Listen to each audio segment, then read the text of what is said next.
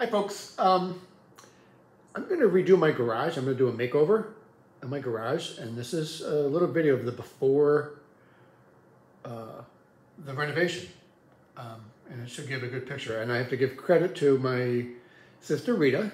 My dad recently passed away, and she went down to his house in Florida and painted his garage, and it looked so much nicer. I came home to my house, I was like, oh gosh, I got to do mine.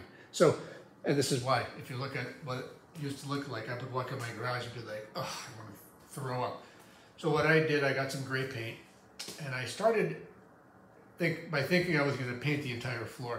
And then I got to thinking, like, it's going to look like this in no time, you know, because in Florida, the hot tires come in and the rubber leaches out some oil, and I just didn't want to deal with that. So I figured I would go with Garage Flooring LLC. They do a polymer tile. They kind of snap together. I did a diamond grid. These are the HDXT tiles. And I did two colors. I'll explain that in a minute. So what I did was, obviously I'm not going to do right to the door. I'm going to go up to this ledge, because this ledge here is kind of stepped up. I think it helps keep water out in storms and whatnot, I think. But anyway, I'm going to tile the floor from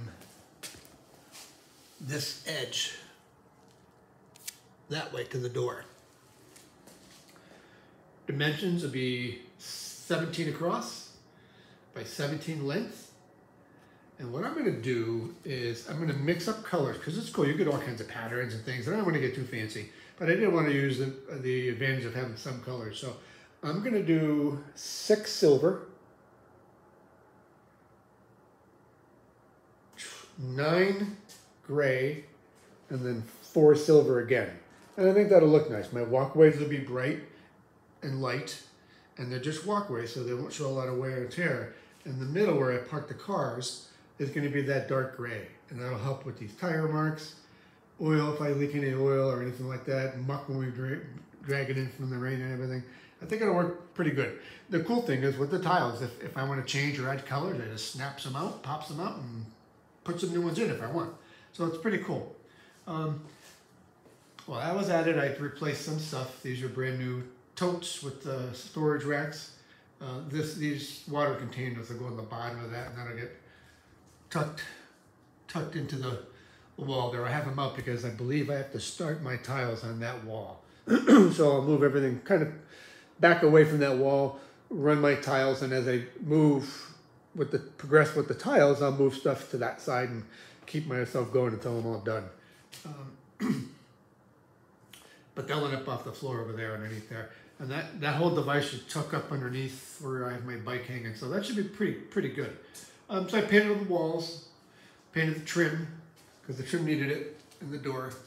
The house hadn't been painted in quite a while. We used to have a central vac system, which I removed because we don't use it. I still have some work to do on my workbench. I did clean it up a little bit. I added some shelves. I painted underneath. I had a white laminate countertop that was all bent and delaminating, so I just stuck some nice solid oak boards in there and boiled linseed oil them. But you can see I'm going to run the tiles up to the cabinet, so where those shoes are in your umbrella. That area is just going to be painted, so that's why I wanted everything to look nice and match. The tiles, again, they're going to be flush with the counter. I'll cut out for those little feet, but they're going to go right to the bottom of the counter all the way down. I'm not going to do under there. I'm going to have a nice clean line there. Again, the tiles are going to go all the way down. I'm then just going to tuck underneath this, where my recyclables are, and I'm keeping some fertilizer down there. And then my garbage can will sit up on that a little bit. But the tiles are going to go right to the door and right across. So you can see I've got it edged in. That way if I'm short, I have my measurements a little wrong, it'll look good. The floor is in rough shape, I will say that. That's why I didn't want to go with paint. And to be honest, over here, the previous owner had a golf cart and the batteries puked, and it really messed up the floor. And it just seems like, to me, I was afraid it would always peel. So I figured, you know what? I'm going to slap a tile over there. If the tiles look like, you know, garbage in 10 years, I'll just replace them. It'll be an easy fix. So I think that's about it. I'm going to do the ceiling. I haven't done it yet because there's a couple things. I want to get rid of this I think the owner had some type of convertible top picker-upper, you know, a hoist. And I don't need that. I'm not sure what it is. I think that's what it is. You use that rod to crank and that lift system goes down, and I think you could pick something up with it. So I don't need that. I'm going to get rid of it. Try to tidy up a little bit, and I'll clean up my workbench on top a little bit and get that organized nice and neat. Declutter a little bit. Cleaning supplies that get put away into the cabinets. And yeah, looks going to look pretty good. It's Monday. The tiles are coming today, so I'm really excited. So thanks, Rita. And I'll give you a quick video when I get it done to show you.